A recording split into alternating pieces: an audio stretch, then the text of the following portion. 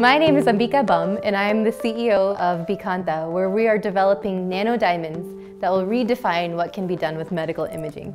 The killer in cancer is metastases. The earlier we can detect those cells, the better it is for the patient's prognosis. Unfortunately, today there are limitations with the technology, particularly in optical imaging, with regards to signal loss, toxicity, or high background issues. So what we are doing at Bikanta is solving those problems using nanodiamonds. Nanodiamonds are microscopic diamond dust. What makes them fluorescent are these defects that have been created within the carbon grid. The way we create these color centers within the diamond structure is we first bombard them with a high energy source that kicks out a carbon. We then bake them in extreme temperatures, and that causes a vacancy to migrate and settle near a nitrogen, creating this color center that then gives us the ability to image them. Raw diamonds are tricky materials. They have a lot of issues with aggregation, and they're difficult to do chemistry with.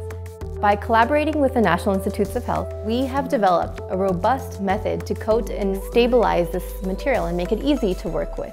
So what we have done at Bikanta is make the nanodiamond surfaces customizable. They can be tightly bound to any targeting agent, such as antibodies, to be taken up by particular types of cells, including cancer. The nanodiamonds are essentially miniature flashlights that can be directed to shed light on different biological structures or pathways.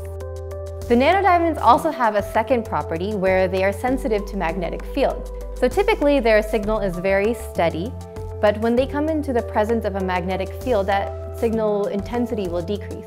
So if we have a magnetic field that is turning on and off, we can cause a diamond signal to also fluctuate or blink.